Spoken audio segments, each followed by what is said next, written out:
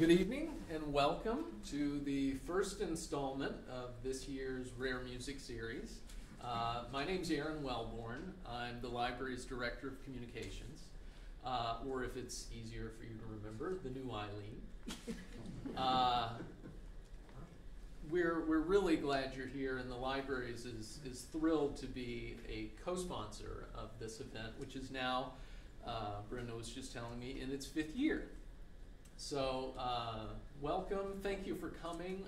I just wanted to say before we get started that we wanted to thank our other co-sponsors who helped make this event happen, especially the Duke University Musical Instrument Collections and the Friends of Dumic, also the Vice Provost for the Arts, the Carabina Endowment, High Strung Violins and Guitars, Vocor Incorporated, and Ruggero Piano. So if you enjoy this series, and I hope you do, please tell our sponsors and tell them how much you appreciate it. We really are thrilled with the success of this program and want it to continue. So I'm also going to hand things over to my friend and colleague Brenda, who's going to introduce our guest performers this evening. And but before we get started, if you have a cell phone or electronic device, please take a minute right now to go ahead and turn it off or put it on silent mode. All right, thank you very much. Thank you so much, Aaron. We're so happy to have Aaron here. So welcome to Aaron Wellborn. Well, I'm so excited that we've made it to season 5. We're half a decade strong, and thank you all. I see familiar faces and new faces, and this is very exciting. We have a wonderful series ahead of us, and so have a look at the website, dumic.org. The next performances, we have 2 in October because we had some scheduling difficulties for November, so that's a little bit different. We have the first one is in October the 15th, as usual, 4 o'clock here. And then a little bit unusual, the next Monday, we're going to have a Carnatic music program at noon for a lunchtime performance at Dumic in Biddle Music Building. Details are on the website. I just wanted to take a moment to thank Jennifer Morgan for volunteering her time and Jessica Janecki for working late on a Friday and helping us out here. And it's so wonderful to be working with the libraries, so thank you to everyone in the libraries for working with Dumic. And at this time, I'm very excited to introduce Richard Ruggero. We met today, actually, but we met on the phone over the summer. And it was Eileen Nelson's idea. She had said, oh, you must get Richard Ruggero on the series. And I called him up, and I had such a wonderful program. We were going to do maybe a partial program, and I thought, nope, I would love for him to do a full program. I'm so excited. So he has kindly agreed to come here. Please check out his website. He's got some materials at the back there. If you're interested in pianos, please do check those out on the desk as you leave. And also, I want to thank Professor Randall Love for coming in and helping with the demonstration today. That's very kind of him. Thank you so much. And I'm going to hand this over to Richard because you don't want to hear me speak. You're here to hear him. So welcome. Thank you for coming. Thank you. Oh, what a great group. No pressure, huh? Season 5 on the first one. Indeed. And we haven't done this class before. We had to tailor-make this class for what we thought would be the most interesting for this group. And so I'm going to leave things a little bit loose in the sense that if there's things you want to talk about, questions you have that you've always wondered about piano's tone and function and manufacturing, I will do my best to answer those questions. Disclaimer, I'm not a history buff when it comes to pianos. Randy would probably do a better job of that than I would. I'm a technician, and I've been a technician for about 32 years. My father was a piano technician and started our business back in 1958. My son is a piano technician, and now he has a little 1-year-old, so you don't know. We could have a 4th generation Ruggero piano. The business has grown over the years, and now we also offer pianos for sale. And we have many different makes. Most of them are what I would consider handmade, limited production European grand pianos. Pianos like Bösendorfer and Fazioli, Blüthner, Schimmel, a lot of the pianos you saw on the video, the render video, that use their parts. Nathan and Hamlin is another American company that uses those parts. Because of that, I've had a lot of experience in dealing with different artists, performers, and piano tone. It's a very, very personal thing, piano tone. Everybody wants a different kind of sound and different kind of performance. So it's our job as technicians to listen to those requests and try to tailor that piano to that customer. There are many different makers out there, and every maker has a philosophy of sound. Blüthner, for instance, was a piano maker from the 1850s, and Julius Blüthner, the founder, wanted to make a piano that sounded like the human voice. That was his premise for sound. Kanavi was another maker that wanted the piano to sound like a human voice. There are pianos that are bright. There are pianos that are melodic. There are pianos that have a big voice. There are pianos that have a small voice. And all these pianos are appropriate for certain settings and certain customers.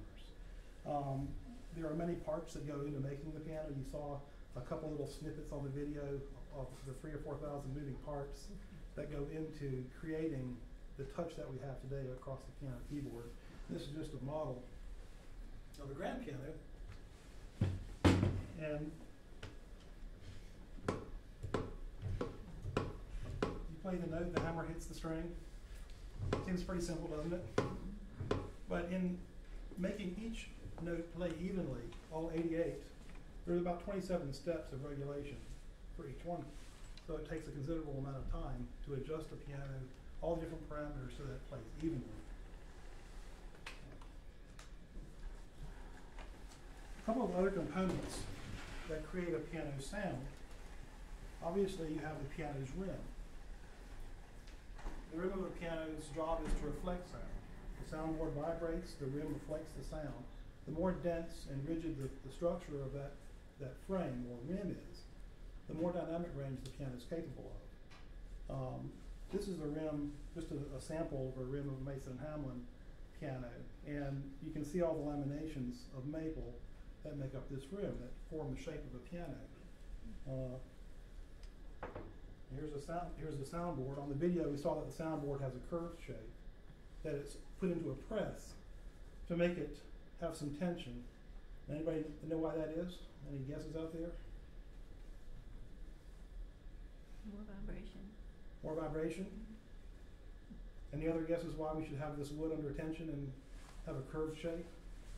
The spherical shape. It's about a 60-foot radius. If you can picture a 120-foot diameter beach ball, that's about the curve that a piano soundboard has. It can absorb more energy and give back more energy. Yes, another reason. Also, you have, we'll take a venture a guess about how many tons of tension we have on the strings in a piano. We have about 225 strings, all pulling. So you have about 20 or 30,000 pounds of tension on the piano, pulling all the time. And it's also pushing down. So this spherical shape of that soundboard is going to resist that constant downward pressure. So a good little example of how when a piano gets old and the rim relaxes, the piano's tone dissipates, and you have a piano that still works, but it's not very exciting to play. So a piano's rim under pressure, the tone is focused. This is what we want in a quality piano. If we don't have this one ingredient, then it doesn't matter what I do to these hammers, we have the piano has lost its life, so to speak, and it needs to be rebellied, or it needs a new soundboard. And only a few piano makers are worthy of that level of work to restore the instrument to that tonal performance. Want to see one more time? Yeah.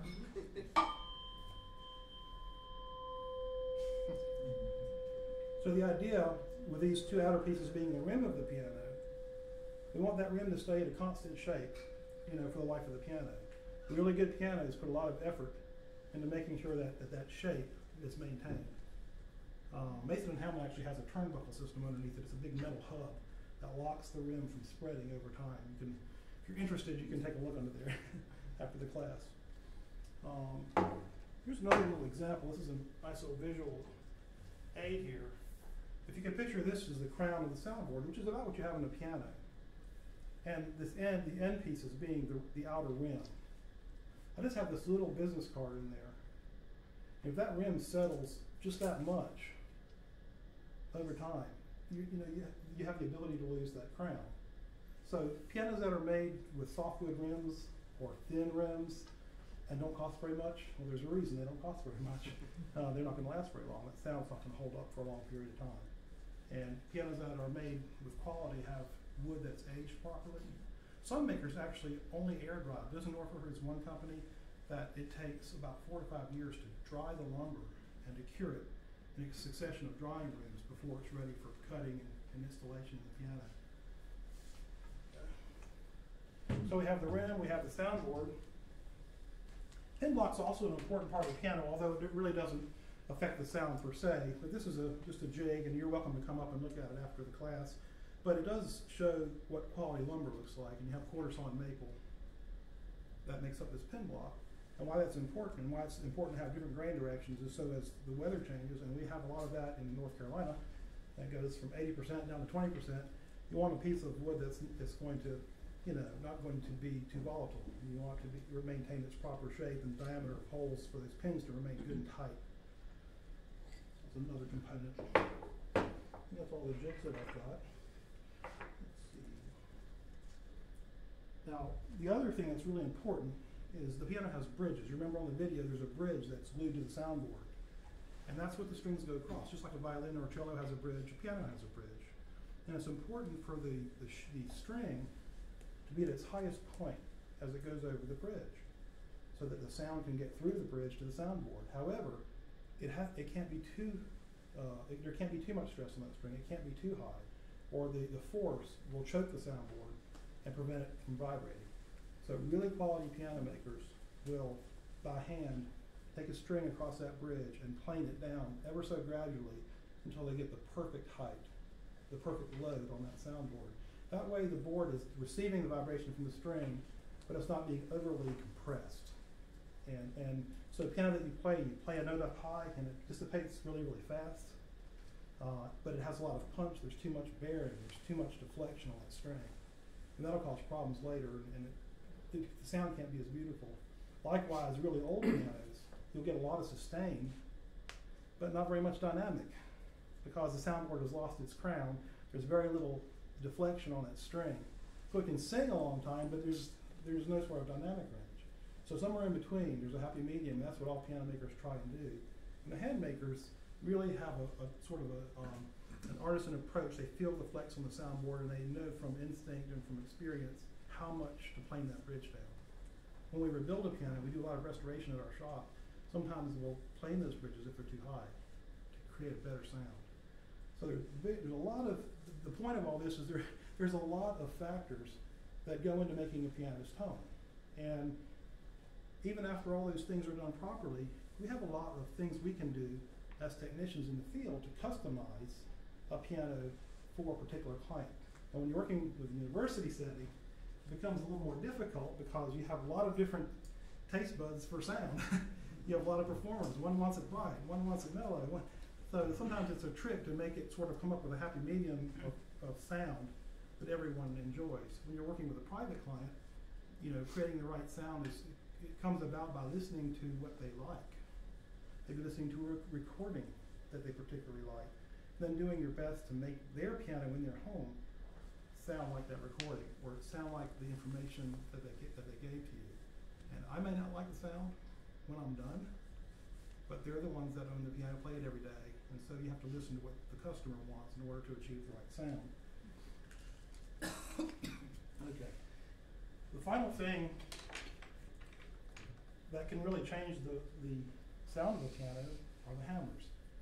And provided all the construction of the piano has been done properly, and that you've regulated your action, because the regulation of an action or the adjustment of the 3,000 parts of the piano will affect the sound. How hard the hammer hits the string is going to affect the tone of that note. So this action has to be regulated. Also, the hammer on most of the notes hits 3 strings at once. I don't know if you knew that, but for every note there's 3 strings. They all have to be tuned identically. And the hammer has to hit all 3 evenly. It can't hit one then the other 2. It has to hit all 3 exactly at the same time, which means the hammer has to both be glued on properly, and it has to travel precisely 90 degrees up to the string. These are all things that we adjust in the field as technicians, making sure every shank is coming up perpendicular to the string, and that every hammer is parallel to the string as it comes up. So once that's all done, I did one at a neighboring university, just finished it this morning. The first 12 hours was all this stuff, and the last 50 minutes was the voicing of the piano. So voicing is kind of like the icing on the cake. If you've done everything else well, there's not as much voicing to do. Okay, so now we have some different hammers, and we're just going to talk a little bit, and feel free, please, to stop me with any questions. I am happy to answer any questions that you might have. But there's different philosophies of hammer making, just like there's different philosophies of making a piano. Different philosophies of what kind of wood goes in the soundboard, how the bridges are located, where the hammer strikes the string are all components of making a piano's tone. But the hammer also is a component. And so you have cold pressed hammers. And these are hammers that are put into the press, and they don't receive any heat. They're just allowed to sort of dry naturally.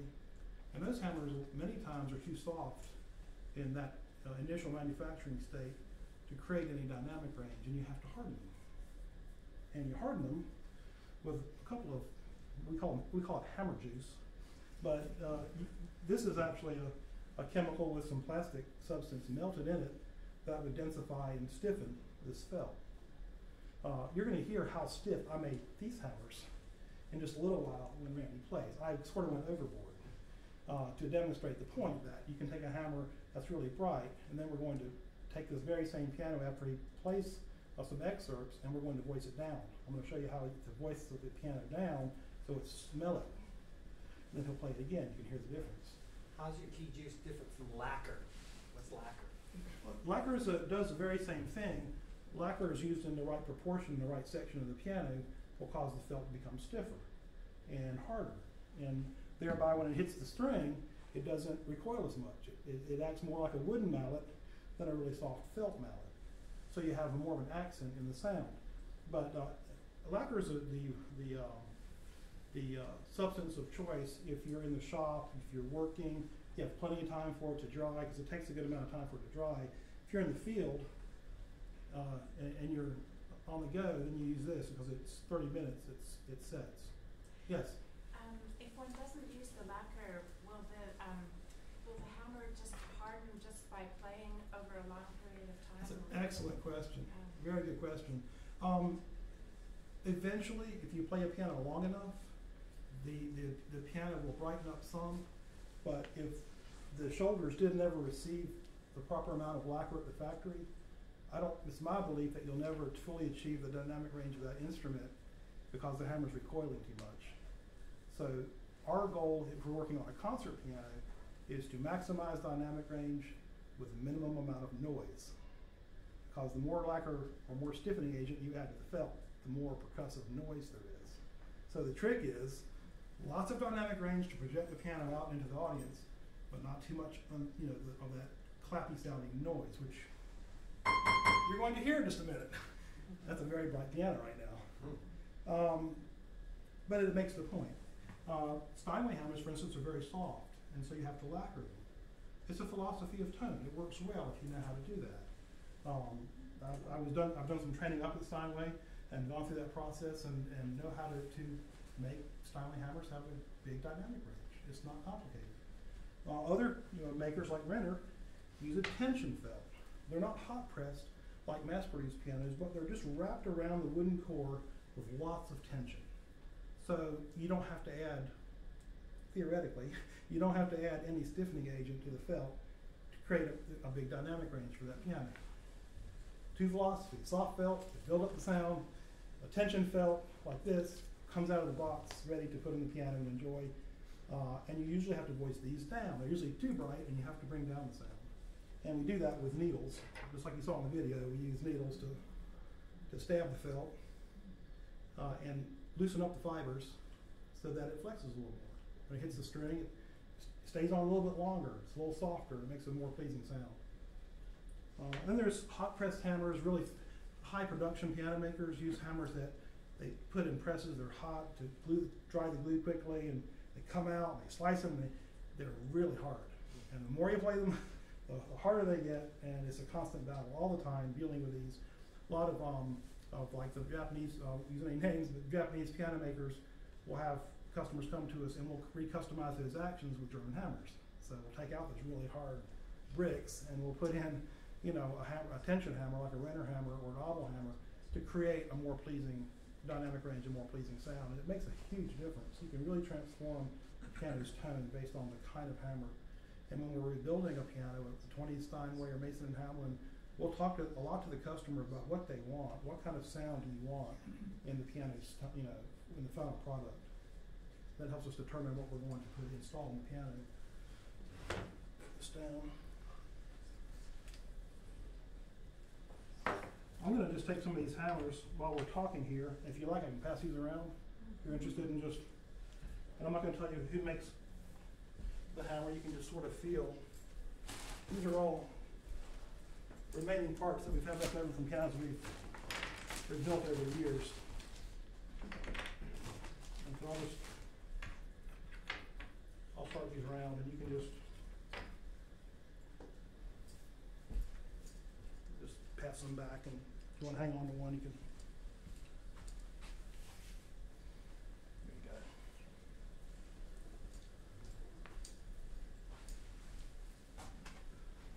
Okay.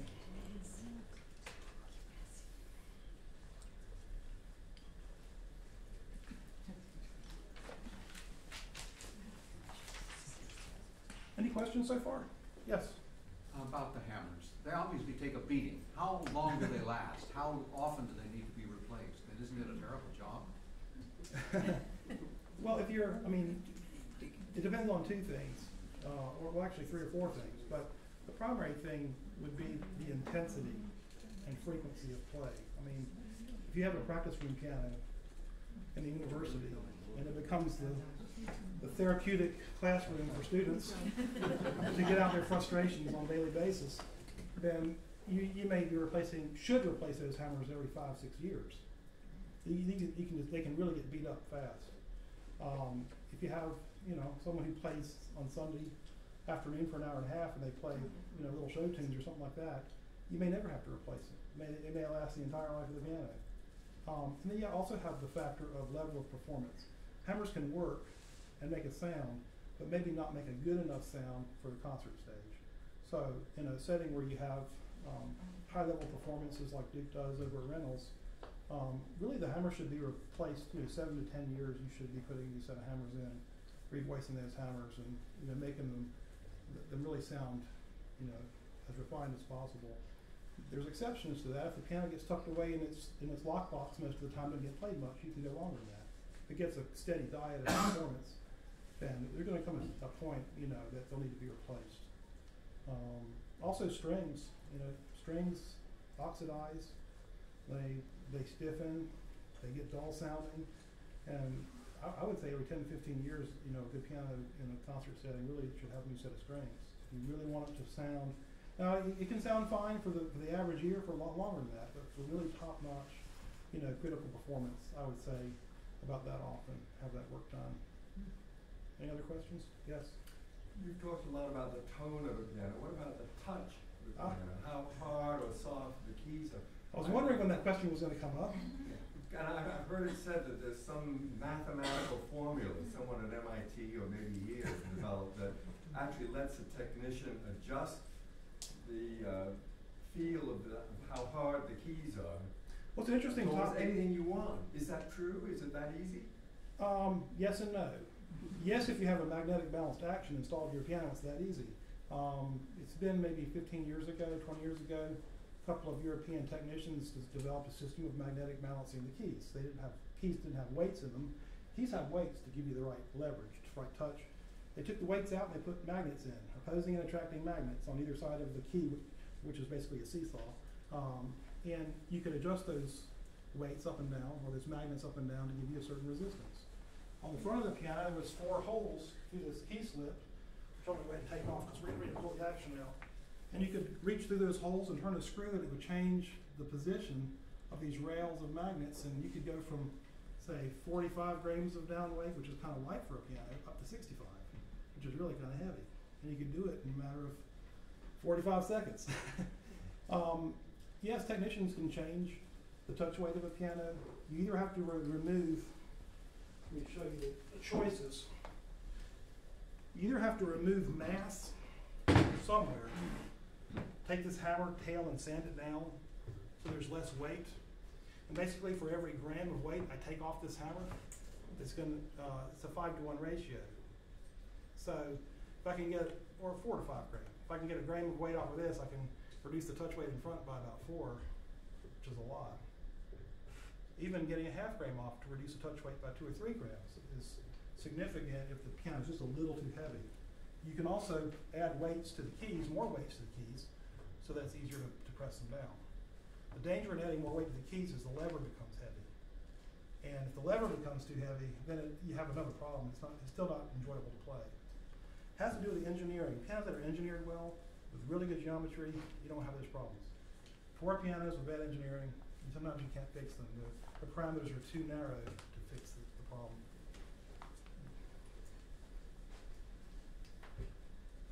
Also, the subject of touch. While we're talking, I'm going to plug this in. Please be aware this is a soldering iron. And after the class, please use care. I'm going to do a little demonstration of steam voicing, which is very interesting.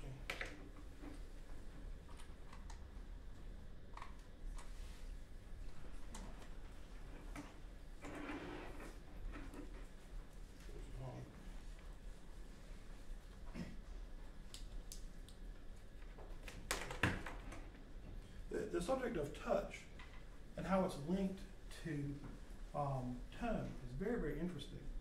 A piano that projects sound very easily, it's really bright, tends to feel lighter because you're not having to exert as much force to get the sound out of the piano. Sometimes if we voice a piano down, which means make it mellower, the pianist says, well, it sounds better, but you made it heavier. Well, no, we didn't make it heavier. It's just taking more effort to get the sound out of the piano. So touch and tone are really linked, and you have to pay attention to both when you're changing one or the other. Let this heat up.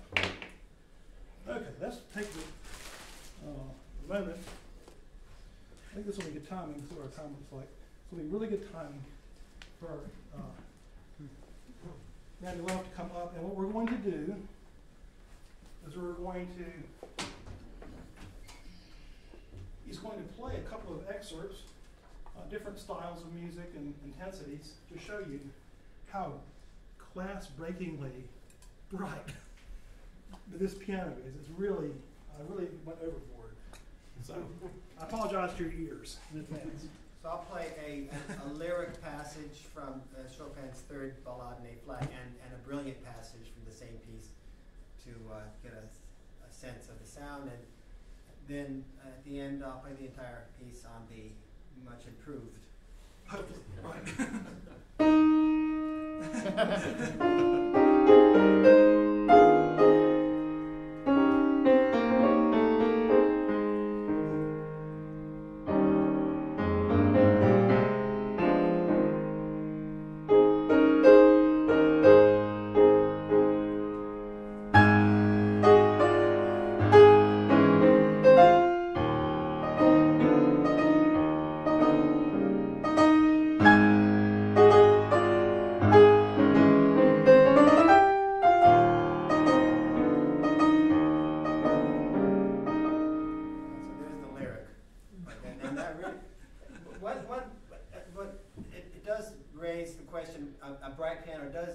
give you something to work with. So I can really bring out a neat bass here.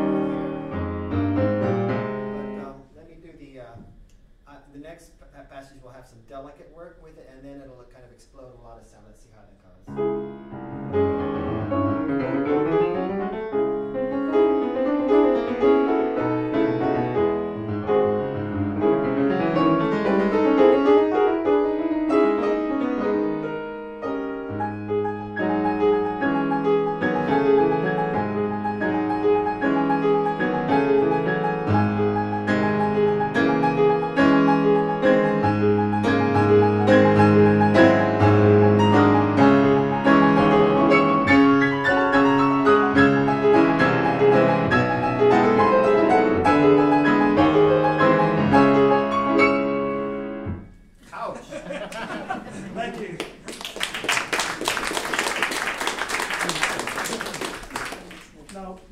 or not. And if you like the way that sounds, don't think anything of it. I have customers that would love the way that piano sounds. They play jazz, they play ragtime, they play some music that a bright piano is appropriate for. And I swear them to secrecy, but I make the piano that bright for them. And they love it. I personally don't care for that. So, yes? Making it something that Randy said, do you sometimes voice a piano differently across the range of strings with more brightness in the bass and less as you go up?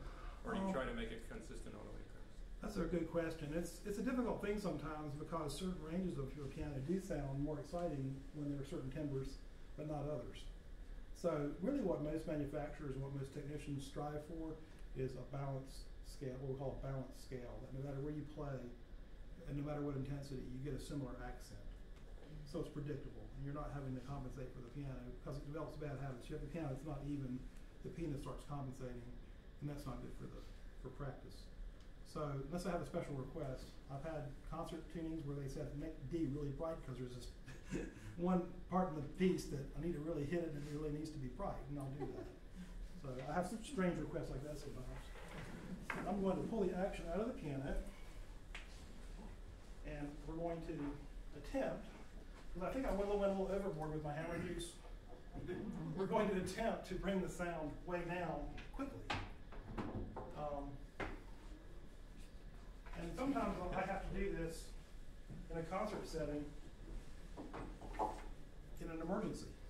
So this would be called emergency voicing. You get to the piano and it's just not suitable for performance. As you have an hour and 20 minutes, and you've got to make the time count, make the biggest difference you can. Yes, up here. Okay. Here it is. I thought what might be interesting to do first is take the octave from middle C to the C right above and just voice that one octave every other note, so we can hear maybe what the difference would be as we go through.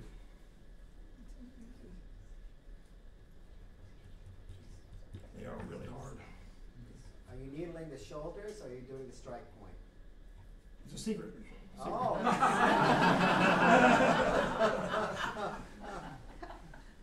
Randy asked a very good question, and we do have a few secrets in the business.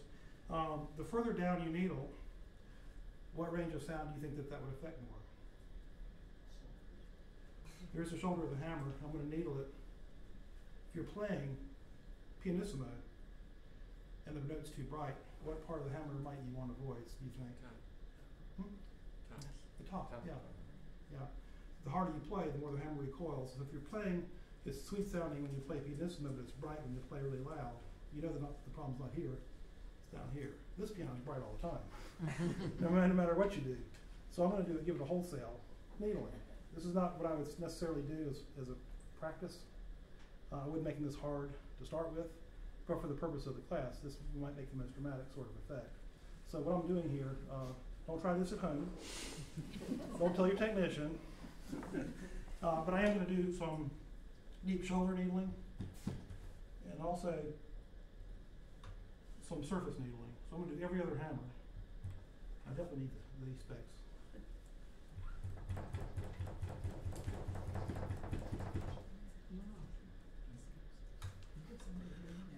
So not this one, not this one, not this one.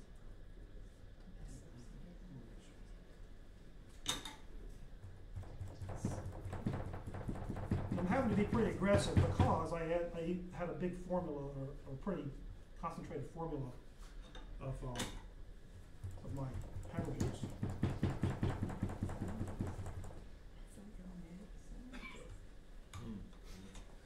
Seems kind of extreme, doesn't it? Yeah.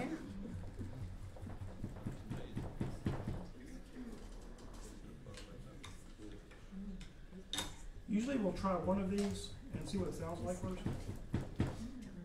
before we do them all, but I think I'm safe. Okay.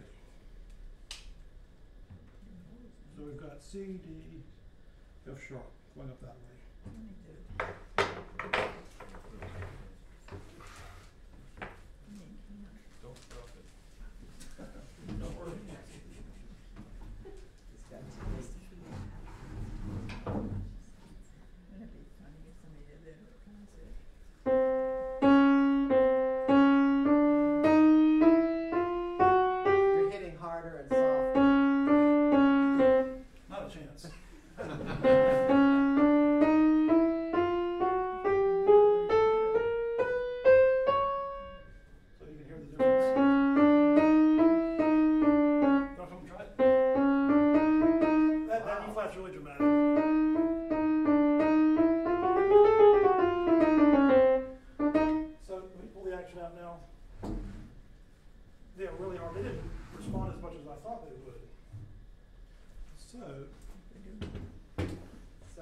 you gonna do the entire range of the piano? Are you gonna Yeah. do all of them? I'm gonna do all of them. Okay. Maybe that's a good time people might wanna come up and look at more They can, closely. they're welcome to come up and look, just be careful with this. And I may end up using this.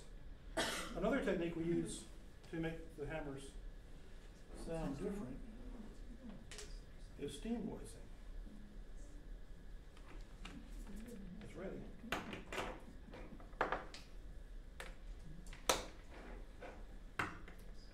Steam voicing opens up the felt, and we can try the C sharp.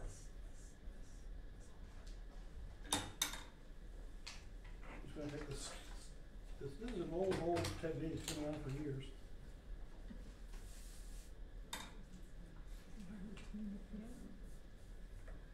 Just like that.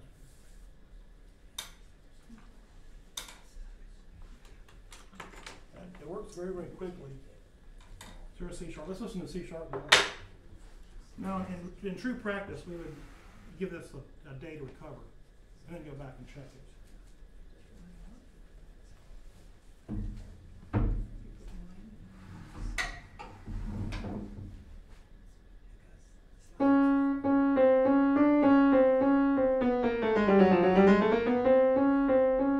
Much nicer sound.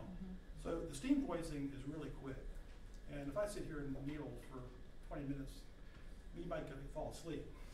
So I'm going to steam voice these hammers, and when I'm steam voicing them, this would be a great time if you have any questions about anything related to the piano, to just raise your hand and chime right in, and I'll try my best to answer them. Again, I'm not a historian.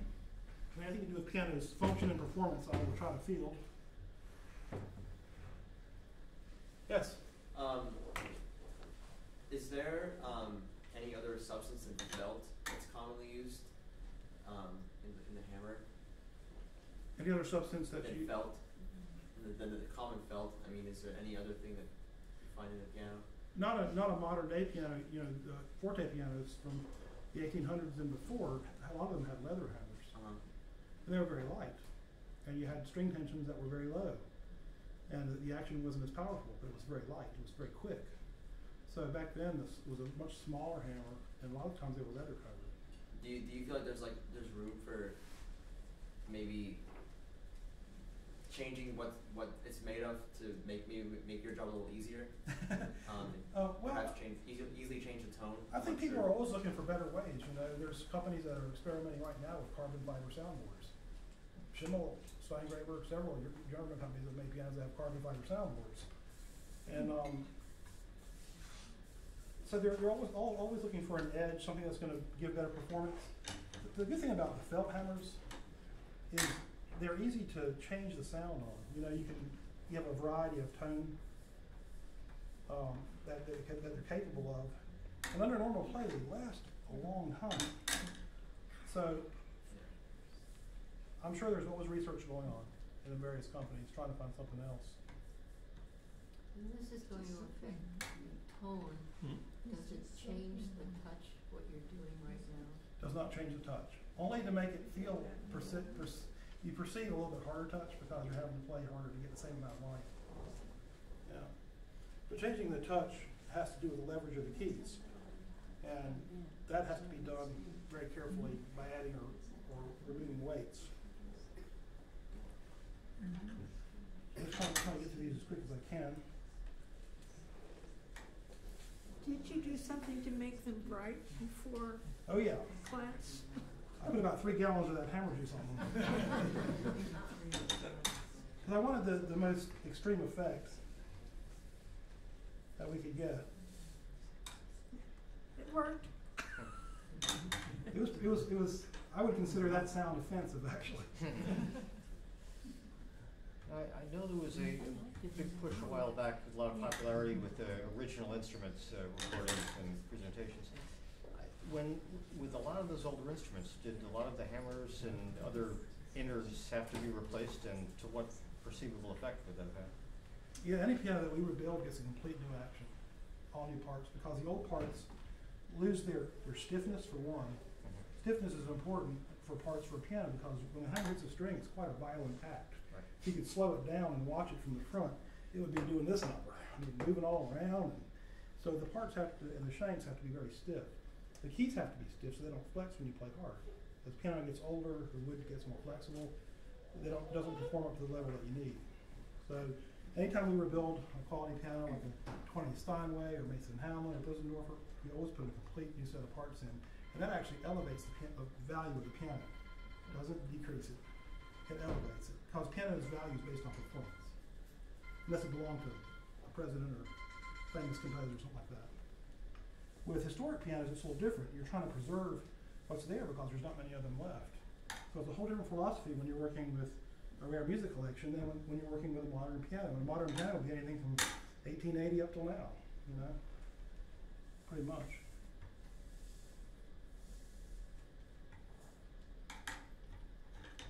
So what's the highest note in your piece, Randy? It's I think it's the F instead of the C. I mean, it goes up to the highest note is Just a set of time. We don't go into it. Okay. Okay. I'll just go to the Yeah. save a little time that way. Not quite hot enough. Hotter. Well, I see that the scene is much faster, but are you satisfied with the result? In the right circumstances, I am. You know, you only use it in extreme conditions, and this is what we have here, for sure.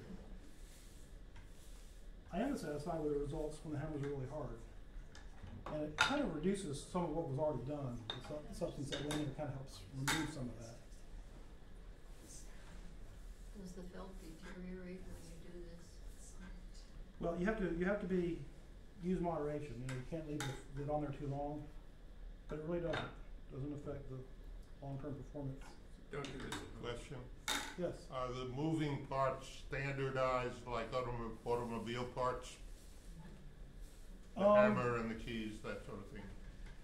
Their overall design and function are pretty much the same on every piano, with a few obscure exceptions.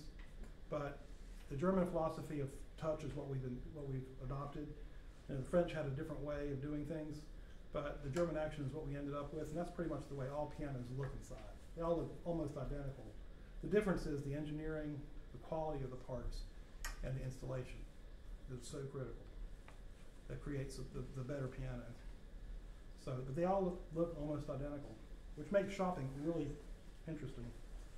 Because they all look the same on the outside, but they don't all perform the same. Can I ask a question about Yes. the wood? Mm-hmm. What are the implications of moving a piano from one climate to the other? Say if it was a Steinway made in Germany, would it sound different if you shipped it over to America and played it? Only if the climate was different. If the humidity was a lot different. Like if you take, for instance, the pianos that go to Aspen, the Aspen Music Festival. A lot of times those hammers have to be those pianos have to be rehammered afterwards because the hammers get so dry. It definitely changes the sound. How about the wood? Depends on the vintage of piano. Certain pianos were dried down to the proper moisture content for our seasons. And so if you have a piano like that, it should do fine here. If the wood was dried down to 5.5% moisture content for construction, then it should be fine over here in our climate. But if it wasn't, you could have problems. Early pianos from Bechstein and Blüthner from the 1900s really had problems when they came over. The case would expand and it would be a big change. More modern pianos don't have that problem. But do you think it's best if you made a piano with like the wood from that climate? Well, most automakers now just have a universal drying scheme or curing scheme for their lumber, so it works anywhere in the world. It would be safe. We gotta do those twice. You really know it.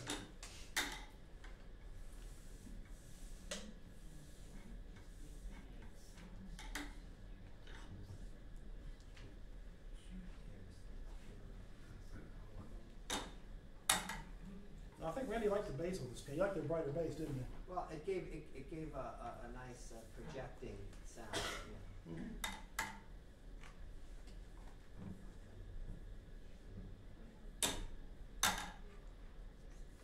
The main thing with pianos and climates and homes is to keep them in a relatively even state as much as you can. Somewhere between 35 and 55% humidity is fairly safe. Anything below 20, you're going to have trouble. Anything above 65 or 70, you could have issues. Can I ask on that point, there's something called a damp chaser that you can get for a piano which alternates for too much humidity and not enough. Right. Is that a good thing to install on a piano? We've found success with those, but they're not necessary in every case. You know, some people's homes are even enough without them, but especially in institutions where the humidity goes up and down a lot, we've had great success with the systems provided to install a whole dehumidification and humidification system. They make a full system that does both. And if you install that system, we've found very good results.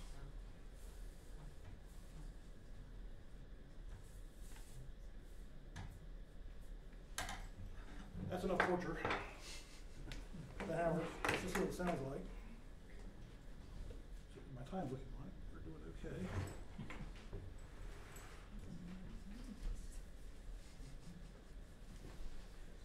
The act of voicing a piano, this action, well, the piano I worked on this morning, the action came in and out about 150 times. But you listen, you do something, you put it back in, you listen, you take it out.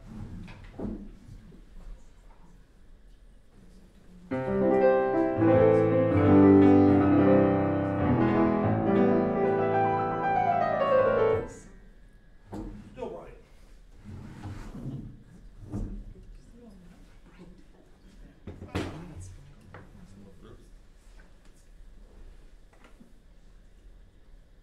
Hang in there with me just for a second.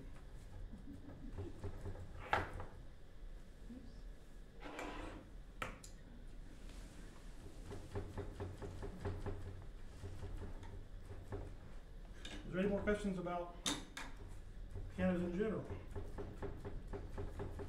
Well, if the parts are standardized, could you take another piece like that from another manufacturer and put it into that piano? No, the way the piano works is fairly standard, but all the dimensions are different. And that's what makes one piano sound different from the next. Do you have a favorite piano, or does it vary according to how it's going to be used? Yeah, I mean, my opinion about pianos, and like people always want to know what's the best piano, and there's a lot of best pianos. You know? If you look at the ratings online at pianobuyer.com, I think it's pretty accurate. They have up there in the ratings Hamburg, Steinway, Fuzzioli, Blüthner, Bissendorfer, Steingraber. You know, the really fine German pianos. I kind of agree with that. I think they're the best. But each one has a quality that would make it the best piano for a person. And that person has to decide is that the right piano for them long term. And that's what we do in terms of selection. We try to help people find the right match. Richard, you mentioned that we ended up with the German approach to making a piano versus the French. What was different in the French? Well, the action of the piano, the French action was much, much lighter. The way the escapement work was different. The German action was a heavier action, but it was more reliable, more heavy duty. And so we ended up, in a nutshell, going with that. And all the pianos made today are pretty much made with that style of action.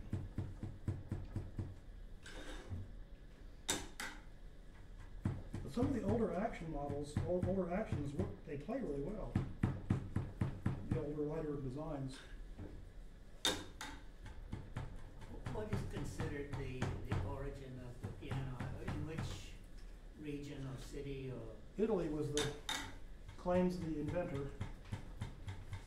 Cristofori was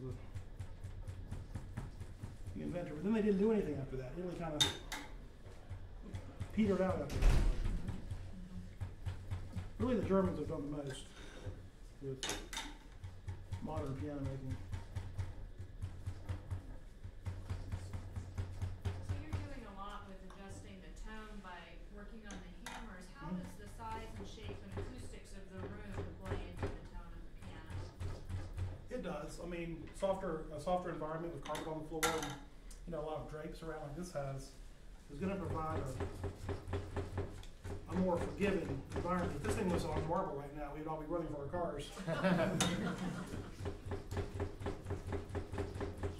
Another thing I can make enough of a difference here so that when Randy plays again, we'll have a good result.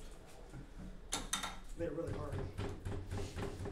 My son chastised me when I was doing this. He said, "You're making those way too hard." I'm afraid he was right.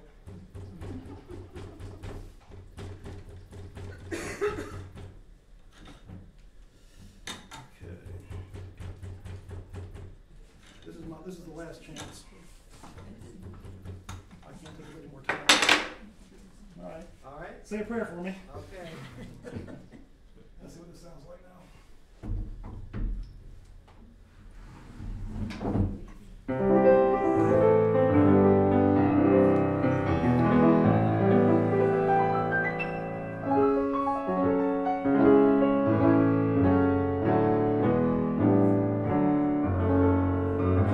So we brought it down some, but not as much as I could. Anyhow, we're out of time for that. So let me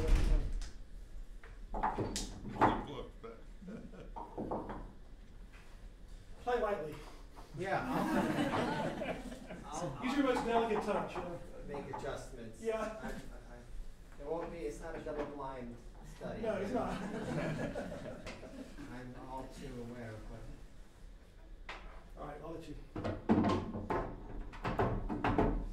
Let me turn one screw in. Yeah. Take the time.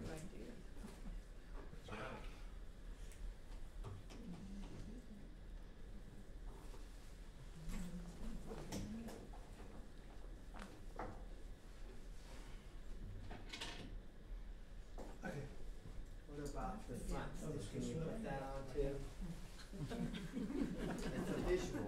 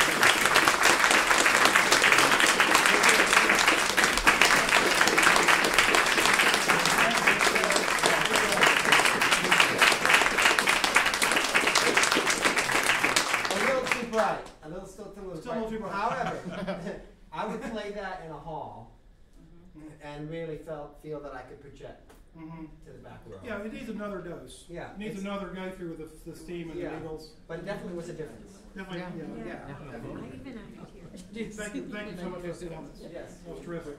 Yes. To my ear, the top octave that he played was far brighter than the rest of the piano, and I noticed when you were touching them up, you didn't do as much there. At a time. It was just a time question. This is a time thing. Yeah. I wish we could have made a little bit more dramatic difference, but I think we heard what can be done, even in a short period of time, to make a piano sound a little different. The process at this point would be to work with a musician and keep bringing it down until they're happy with the timbre. I would bring it down another 30% or so, and then I would be happy. Yeah, I would with the too. sound. Yeah, I think that's true. I go with that. And then the sound will be a little bit more in keeping with this particular maker, which is not supposed to be too bright. Any other questions? Yes? With the top down, what kind of difference does it make? That would have made some difference. When you raise the lid on the piano, you get a lot more of the higher harmonics, especially a piano like this that has what we call duplex scaling, which allows the back portion of the string to vibrate in sympathy with the front portion. So that would have made some difference. It's a good point, a good question. This is a more general piano question, but just if you could briefly talk about the differences of the sound and also the touch when you go from, say, a baby grand piano to a full concert grand. Gosh. See me after class. Yeah, I think we're at the point now we need to. Well, I think it's time to let Richard have a glass of wine. Yes. And thank you so very much for You're coming. very welcome. I encourage everybody, if you have more questions, please let I'll be happy to answer them. I'll hang around near the red line and. Thank you very, very much. Thank you for coming. I appreciate it. Thank you.